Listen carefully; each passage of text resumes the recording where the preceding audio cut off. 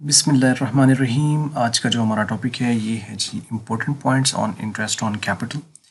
तो एक तो ये है कि ये जितने पॉइंट्स मैं अभी यहाँ पे डिस्कस करूँगा इसकी सारी की जो एक वीडियो है एग्जाम्पल वो नीचे मौजूद है, वो हम सॉल्व करेंगे। तो इसलिए आपने ध्यान से तसल्ली से इन पॉइंट्स को समझ लेना है। अगर आपको ये पॉइंट समझ लगे तो वो एग्जाम्पल भी आसानी समझ आ गई, और अगर वो समझ लग गया तो ऑब्वियसली अब इसके बाद प्रॉब्लम्स जब हमें स्टार्ट होंगी तो उनको सॉल्व करना कुछ भी प्रॉब्लम नहीं रहेगा। आइए इन पॉइंट्स को देख लेते हैं कि क्या क्या हैं। तो इंटरेस्ट ऑन कैपिटल, जैसा कि आप जानते हैं कि कैपिटल वो अमाउंट है जो मालिक बिजनेस में इन्वेस्ट करता है, और तीन पॉइंट्स होते हैं उसके। एक जब हम कैपिटल को देखते हैं, एक स्टार्ट ऑफ द ईयर, एक ड्यूरिंग द ईयर, और तीसरा जो है वो at the end of the year, यानी जो भी फाइनेंशियल पीरियड चल रहा है उसके स्टार्ट पे, उसके दौरान और उसके आखिर पर। तो इस तरह हम उसको नाम भी दे देते हैं कैपिटल्स के, ओपनिंग कैपिटल, फ्रेश कैपिटल और क्लोजिंग कैपिटल। तो अब उन कैपिटल के ऊपर इंटरेस्ट की बात हो रही है कि जो उनके ऊपर इंटरेस्ट बनेगा। तो उसके कुछ पॉइंट्स हैं। Following points are to be kept in mind in regard to interest on capital. पहला जो पॉइंट है, in case of absence of partnership agreement no interest on capital is allowed. ये पॉइंट आपने पीछे एक वीडियो बनाई थी, हमने उसमें आपको in absence rules in absence of partnership agreement बताया था कि अगर कोई भी एग्रीमेंट नहीं है, मतलब कोई पार्टनरशिप डीड नहीं है उनके दरमियान, ओरली पार्टनरशिप हुई है और उसके बारे में उन्होंने कुछ मेंशन नहीं किया हुआ है इंटरेस्ट ऑन कैपिटल पर, तो पार्टनर को कैपिटल पे इंटरेस्ट नहीं मिलेगा। तो एक तो चीज़ ये हो गई कि in case of the absence of the partnership agreement no interest on capital is allowed, तो उनको इंटरेस्ट ऑन कैपिटल जो है वो नहीं मिलेगा। पहला पॉइंट हो गया। दूसरा, interest on capital is always calculated in reference to the time it remains in business. कि जो कैपिटल है वो कैलकुलेट होता है in reference to time it remains in business. मैंने जो कैपिटल है वो बिजनेस में जितनी देर रहेगा उसके ऊपर उतना इंटरेस्ट चार्ज होगा, जितनी देर रहेगा। ये नहीं कि जितनी देर उसका पहले टाइम पास हो चुका है। फॉर एग्जांपल अगर हमारा जनवरी 1 से अगर हमारा जो है वो फाइनेंशियल ईयर स्टार्ट होता है, फिजिकल ईयर, और एंड होता है 31 दिसंबर पे, और उसने कैपिटल जो ड्यूरिंग द ईयर दिया हुआ है वो फॉर एग्जांपल 1 अप्रैल को देता है। तो अब इसमें देखें, जनवरी गुजर गया, फरवरी गुजर गया, मार्च गुजर गया, 1 अप्रैल को दे रहा है। तो हम पिछले 3 महीनों को नहीं देखेंगे, 1 अप्रैल से देखेंगे आखिर तक, आखिर तक।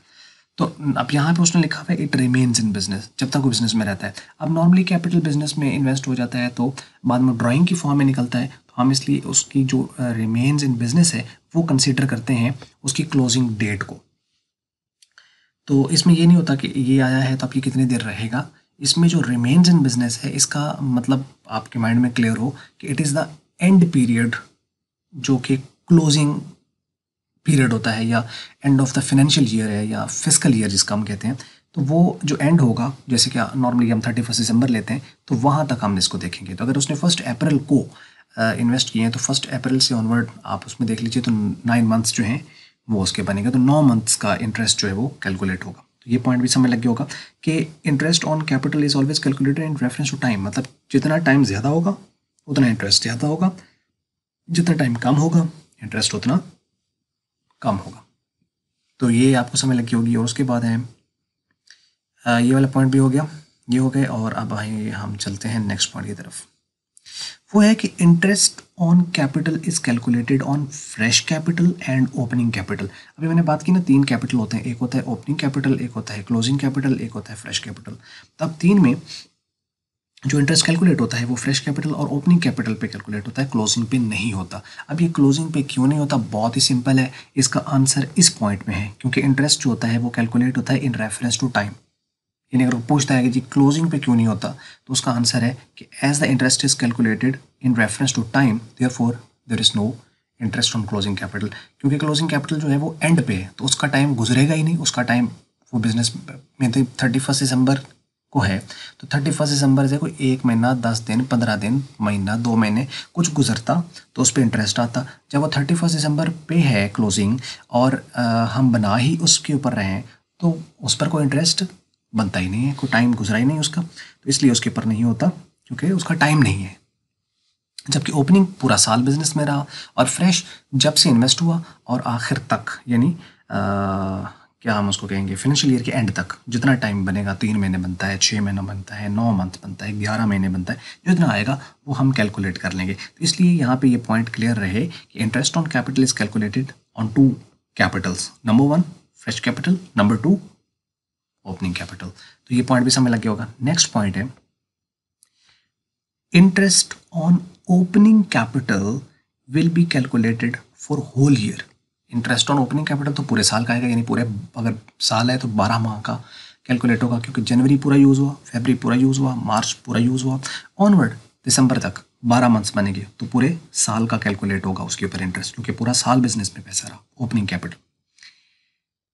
Interest on fresh capital will be calculated for the period the fresh capital remained in business, यानी जो फ्रेश कैपिटल है उसके ऊपर इंटरेस्ट जो कैलकुलेट होगा वो उस पीरियड का कैलकुलेट होगा जितनी देर वो बिजनेस में कैपिटल रहा है, जितनी देर वो रहा है, मतलब 3 महीने रहा, 6 माह रहा, जितना भी उसके ऊपर उतना कैलकुलेट हो जाएगा।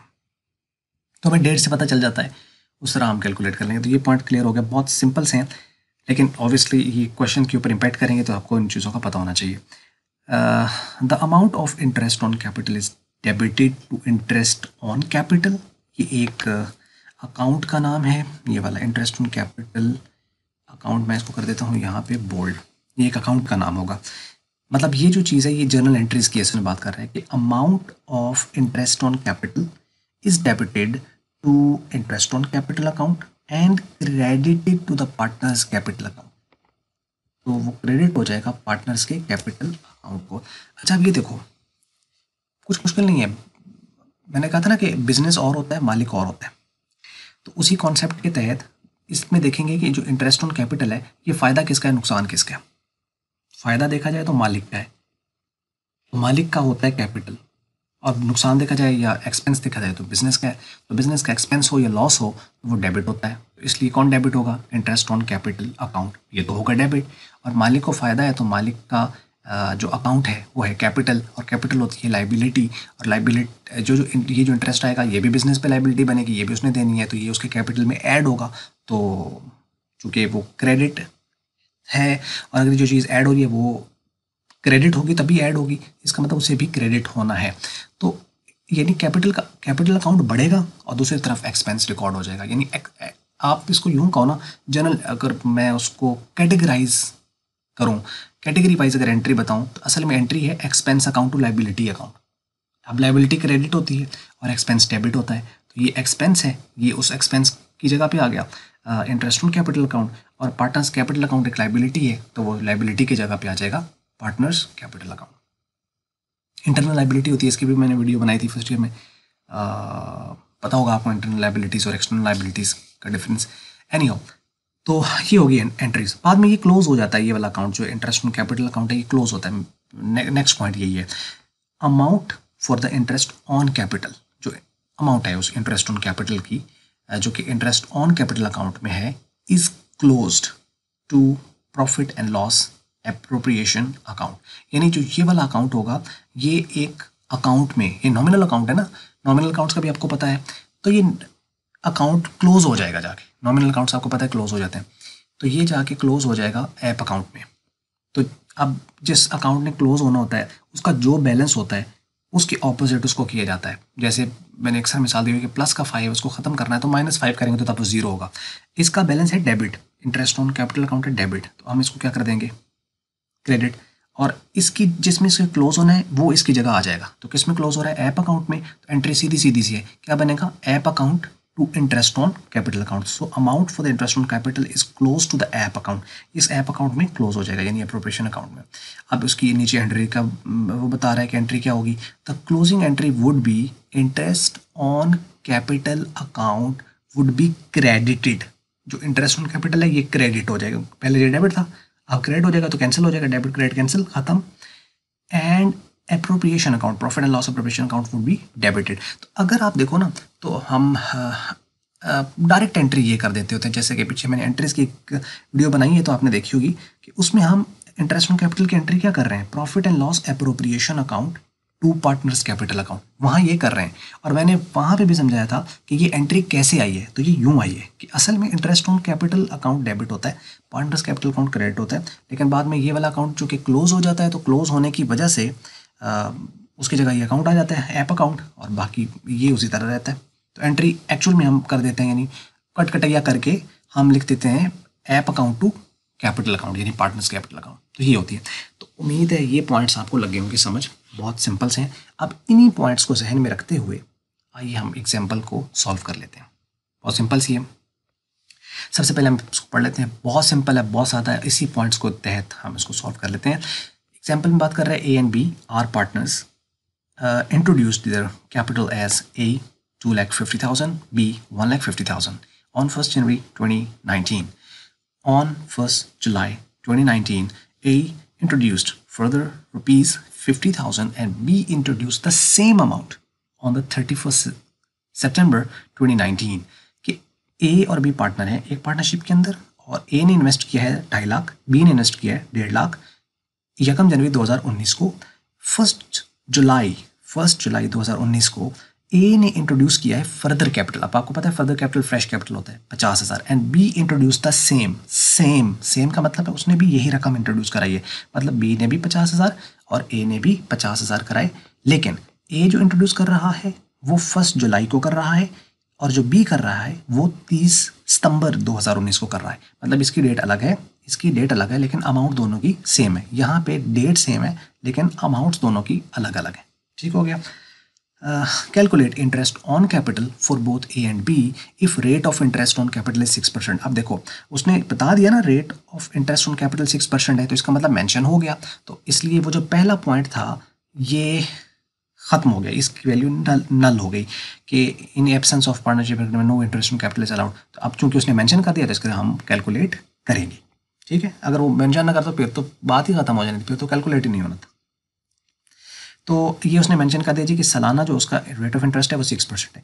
अब आगे हमें क्लोजिंग अकाउंट्स पता हो कि हमारे अकाउंट्स कब क्लोज हो रहे हैं। जब तक ये नहीं पता होगा तब तक हम कैलकुलेट भी नहीं कर पाएंगे कि 31 दिसंबर पे क्लोज हो रहे हैं, 31 मार्च पे क्लोज हो रहे हैं, कब हो रहे हैं, उसके अकॉर्डिंगली हम लेके चलेंगे। ठीक है, तो अच्छा अब पास क्वेश्चंस में वो ये मेंशन नहीं करता, तो ये लिख देता है कि उन्होंने ए बी ने जो है इस डेट के ऊपर स्टार्ट किया और ये करके वो कहता है कि आप कैलकुलेट करो। फिर हम ये अजम्पशन लेते हैं कि ये अकाउंट्स जो क्लोज हो रहे हैं वो कैलेंडर ईयर पे क्लोज हो रहे हैं। कैलेंडर ईयर इन जो जैसे हमारा कैलेंडर होता है जनवरी से स्टार्ट होकर दिसंबर पे एंड होता है, तो हम कैलेंडर ईयर को अजम्पशन लेते हैं कि 31 दिसंबर पे ही क्लोज हो रहे होंगे। तो ये यहाँ तक हो गया।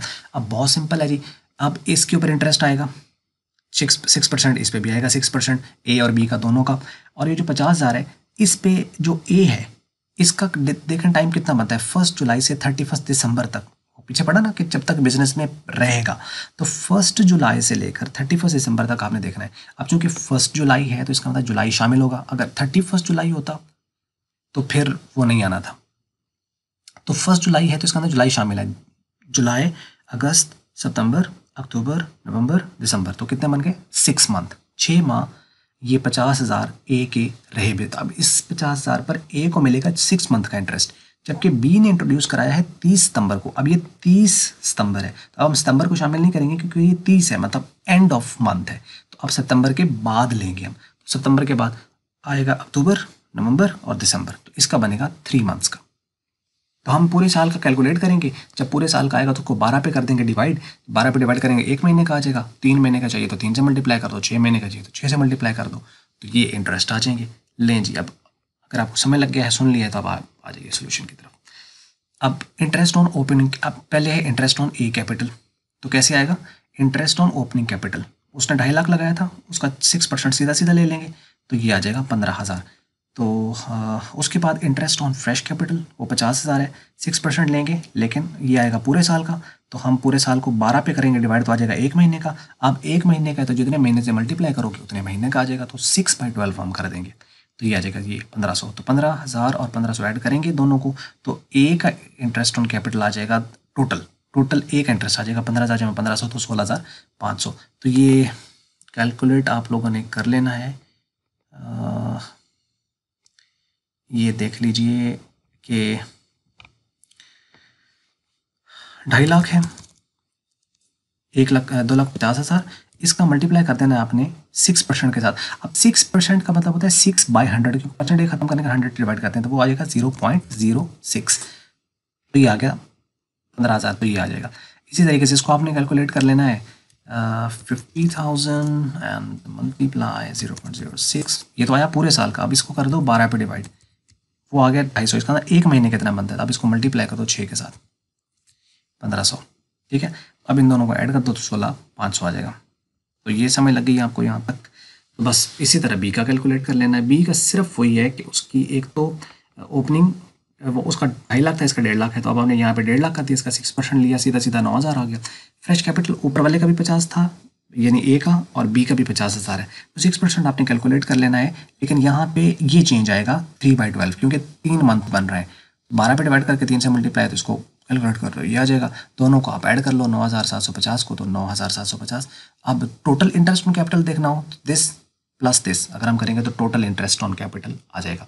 अब ये 2 पार्टनर्स का है, अगर 3 पार्टनर होते उसका भी इसी तरीके से होना था, 4 पार्टनर होते तब भी इसी तरीके से होना था, 20 पार्टनर हो जाएं एज पर पार्टनरशिप एक्ट, जैसे कि पाकिस्तान में हम कहते हैं कि मैक्सिमम 20 है, मिनिमम 2 मैक्सिमम 20, तो 20 होते तब भी उसी तरह का। एज पर इंडियन अगर हम पार्टनरशिप एक्ट उसके तहत बात करें तो उसमें वो 50 बताते हैं, तो उसमें 50 के अकॉर्डिंगली आपने देख लेना है। तो जो लॉ है वो आप लॉ वाले बेहतर जानते हैं, व्हाट्सएवर 20 है या 50 है, उसके अकॉर्डिंगली जितने पार्टनर्स हो तो उसके अकॉर्डिंगली आपने कैलकुलेट कर लेना है। तो उम्मीद है आपको ये समझ लगी होगी। बाकी फिर भी कोई क्वेश्चंस वगैरह है तो उसको आप हमें कमेंट्स में बताइए। वीडियो अच्छी है, इसको आप अच्छी है तो लाइक कर लें, इसको शेयर कर लें दूसरों के साथ। अगर आपको अच्छी नहीं लगी इसको आप डिसलाइक कर दें। हमेशा की तरह वीडियो देखने का बहुत बहुत शुक्रिया।